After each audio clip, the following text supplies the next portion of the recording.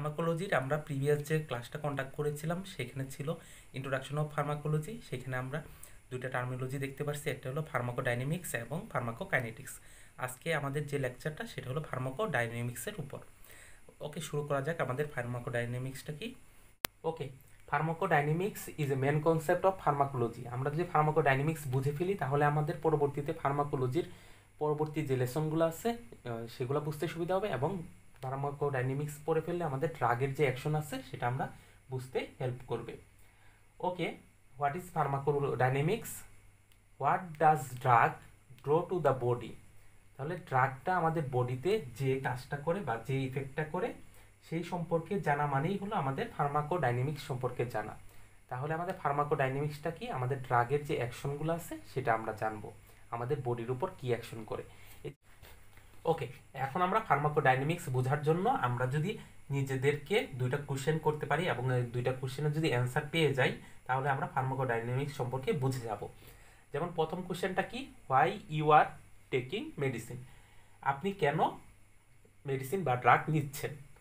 আরেকটা হলো second question হলো হোয়াট হ্যাপেন হোয়েন ইউ টোক মেডিসিন? যখন আপনি মেডিসিনটা নিয়েছিলেন তখন আপনার কি হয়েছিল বা মেডিসিনটা আপনার উপর কি ইফেক্ট ফেলছে। ওকে, তাহলে আমরা প্রথম কোশ্চেনটা কি ছিল যে why you are taking medicine. তাহলে আমরা কেন মেডিসিন বা ড্রাগ নিয়েছিলাম? এটা অবভিয়াসলি আমাদের যদি কোনো ডিজিজ বা ডিসঅর্ডার থাকে সেটা থেকে আমরা রিকভারি করার জন্য মেডিসিন বা ড্রাগ নিয়ে থাকি। তাহলে আমাদের কি সমস্যা হয়েছিল? ডিজিজ বলতে আমরা কি বুঝেছিলাম? আগের দিন ক্লাসে দেখেছিলাম ডিজিজ হলো আমাদের যদি বাইরের থেকে কোনো অর্গানিজম ঢুকে অথবা কোনো অ্যান্টিজেন ঢুকে তখন আমাদের শরীরের যে প্যাথোলজি হয়, নর্মাল কাজটা হইতে পারে না, সেটাকে বলি ডিজিজ। আর ডিসঅর্ডার হলো আমাদের ভিতরের যে অর্গানগুলো আছে সেগুলো যদি কোনো কারণে কাজ না করতে পারে তাহলে সেটা হলো ডিসঅর্ডার। তাহলে আমরা কোনো ডিজিজ বা ডিসঅর্ডার থেকে রিকভারি করার জন্য মেডিসিন বা ড্রাগ নিব। এখন সেকেন্ড কোশ্চেনে আসি। সেকেন্ড কোশ্চেনটা কি? হোয়াট হ্যাপেন হোয়েন ইউ টোক মেডিসিন? যখন আমি ড্রাগ বা আপনারা ড্রাগ নিচ্ছিলেন তখন বা মেডিসিন নিচ্ছিলেন তখন কি হয়েছিল? তখন আমাদের দুইটা জিনিস হইতে পারে।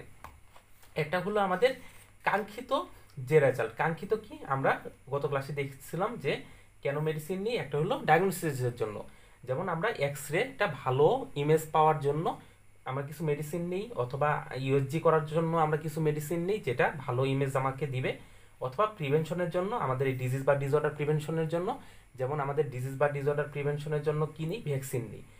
এই ভ্যাকসিনটা প্রিভেনশন হিসেবে কাজ করে, এটাও একটা আমাদের কাঙ্ক্ষিত ইফেক্ট। আরেকটা হলো ট্রিটমেন্ট। ট্রিটমেন্টটা কেন?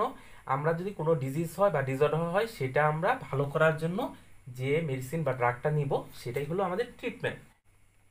তাহলে আমরা মেডিসিনটা কেন নিব? এটার যদি আমরা কোশ্চেন জানি, এটা কেন নিব? আমাদের যে ডিজিজ বা ডিসঅর্ডারটা রিকভারি করার জন্য।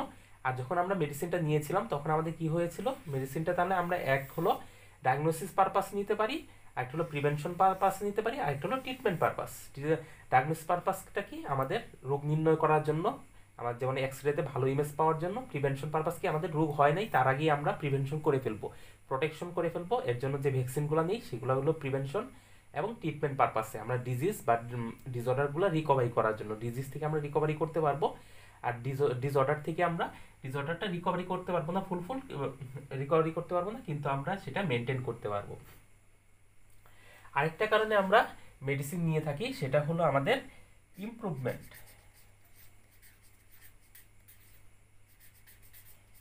ইমপ্রুভমেন্ট কি? আমরা অনেক সময় ভিটামিন নিয়ে থাকি, জিঙ্ক নিয়ে থাকি, মাল্টি নিউট্রিয়েন্ট নিয়ে থাকি, এগুলো নিয়ে আমরা ভালো থাকার চেষ্টা করি। তাহলে আমরা ড্রাগের আরেকটা আমাদের ইফেক্ট হলো ইমপ্রুভমেন্ট করার জন্য, আমাদের বডি যে অবস্থায় আছে তার চেয়ে ইমপ্রুভ বেটার থাকার জন্য। আচ্ছা, এগুলো আমাদের কাঙ্ক্ষিত ইফেক্ট। কিন্তু এছাড়াও আমাদের মেডিসিন যখন আমরা নিয়েছিলাম, এছাড়াও আমাদের কখনো কখনো মাথা ঘোরানো হয়, মাথা ব্যথা হয়, আমাদের বমি বমি ভাব হয়, বমি হয়, পেটে ব্যথা হয়, লুজ মোশন হয়। এই যে আমাদের যে অনাকাঙ্ক্ষিত ব্যাপারগুলো ঘটে যায়, আমাদের যে কাঙ্ক্ষিত ব্যাপারের সাথে অনাকাঙ্ক্ষিত ব্যাপারগুলো ঘটে যায়, সেটাই হলো ড্রাগের আরেকটা ইফেক্ট। সেটা সাইড ইফেক্ট হতে পারে, অ্যাডভার্স ইফেক্ট হতে পারে, টক্সিক ইফেক্ট হতে পারে। সাইড ইফেক্ট আর অ্যাডভার্স ইফেক্ট একই রকম, কিন্তু সাইড ইফেক্ট হলো মাইনর ইফেক্টগুলা বা মাইল্ড ইফেক্টগুলো, অ্যাডভার্স ইফেক্ট হলো আর একটু সিভিয়ার ইফেক্ট, আর হলো টক্সিক ইফেক্ট। এখন আমরা যদি একটা এক্সাম্পলের মাধ্যমে বোঝার চেষ্টা করি তাহলে আমাদের বুঝতে সুবিধা হবে। যেমন আমরা কেন মেডিসিন নিব, এখন আমাদের ধরি আমাদের কোনো একটা ব্যাকটেরিয়াল ইনফেকশন হয়েছে শরীরে, ব্যাকটেরিয়াটা মারতে হবে বা ব্যাকটেরিয়াল গ্রোথটাকে ইনহিবিট করতে হবে। এই ব্যাকটেরিয়াল গ্রোথটাকে ইনহিবিট করার জন্য আমরা যে মেডিসিনটা নেই সেটা হলো অ্যান্টিবায়োটিক। তাহলে অ্যান্টিবায়োটিক কী করে? আমাদের ব্যাকটেরিয়াল গ্রোথটাকে ইনহিবিট করে। এটা বিভিন্ন মেকানিজমের মাধ্যমে করে। আমরা সামনের কোনো একটা লেকচারে দেখতে পারবো অ্যান্টিবায়োটিকের রুল অফ অ্যান্টিবায়োটিক কীভাবে কাজ করে, সেল ওয়ালের উপর কীভাবে কাজ করে, প্রোটিন কীভাবে সিনথেসিস ইনহিবিট করে, এগুলো আমরা দেখব। সেল মেমব্রেন পারমিয়াবিলিটি কীভাবে বাড়ায়, এগুলো আমরা দেখব। তবে আজকের ক্লাসে আমরা তাহলে কি বুঝতেছি? ফার্মাকোডাইনামিক। তাহলে ফার্মাকোডাইনামিকে কী করে অ্যান্টিবায়োটিকটা আমাদের কেন খাবো? আমাদের কোনো ব্যাকটেরিয়াল ইনফেকশন হলে এই ব্যাকটেরিয়াটা গ্রোথ ইনহিবিট করার জন্য, মানে ব্যাকটেরিয়াটা যেন বাড়তে না পারে, আমাদের শরীরটা ব্যাকটেরিয়াল ইনফেকশন থেকে রিকভারি করতে পারে, এর জন্য আমরা অ্যান্টিবায়োটিক খাবো। এখন এই অ্যান্টিবায়োটিকটা তাহলে প্রথম কোশ্চেনের উত্তর হয়ে গেল যে আমরা কেন ওষুধটা খাবো। আমরা খাবো ব্যাকটেরিয়াল গ্রোথটাকে ইনহিবিট করার জন্য, ব্যাকটেরিয়ার থেকে রিকভারি করার জন্য। এর মধ্যে কি হতে পারে?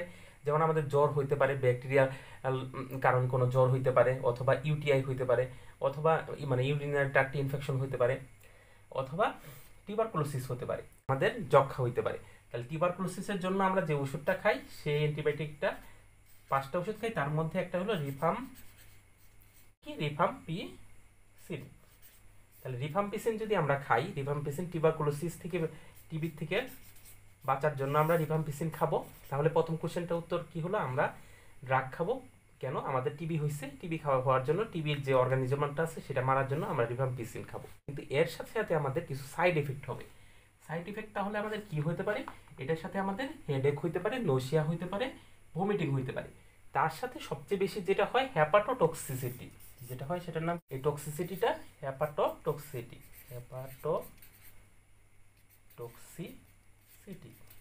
তাহলে মানে কি? আমাদের লিভারে টক্সিসিটি ডেভেলপ করতে পারে। তাহলে আমরা ওষুধটা খেয়েছিলাম টিউবারকুলোসিস থেকে রিকভারি করার জন্য, এটা আমাদের প্রথম কোশ্চেন ছিল, কেন খেয়েছিলাম। আর এটা খাওয়ার ফলে কি হলো? আমাদের খাওয়ার ফলে টিউবারকুলোসিস ভালো হয়ে গেল, কিন্তু এর সাথে কিছু সাইড এফেক্ট হতে পারে, যেমন হেডেক হইতে পারে, নৌসিয়া হইতে পারে, ভমিটিং হইতে পারে। আর হলো এটার সাথে কিছু টক্সিক ইফেক্ট হইতে পারে, সেটা হলো হ্যাপাটোটক্সিটি।